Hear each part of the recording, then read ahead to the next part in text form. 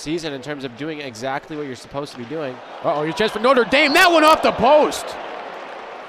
Cole Knuble rang the bell, could not sound the horn. Get another shot from Notre Dame. That one off the bat of McClellan. Now it's worked its way out to Bavaro. Bavaro catching up to it there. No one to center to, a nice spin, and there's her centering pass.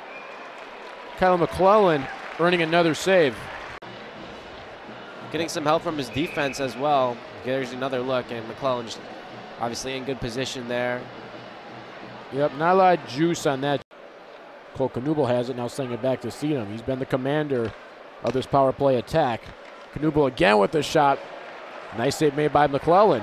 Notre Dame doing a good job getting the rebounds.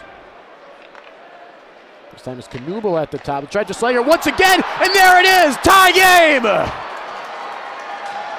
Landon Slager gets that goal, and just like that, the Irish make it one apiece.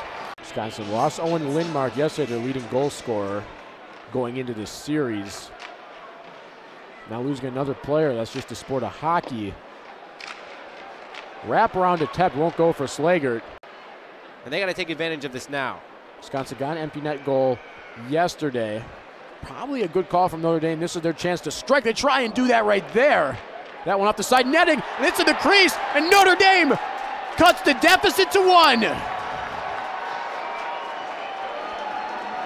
Cole Knuble has been itching for a goal all series. He gets it right there.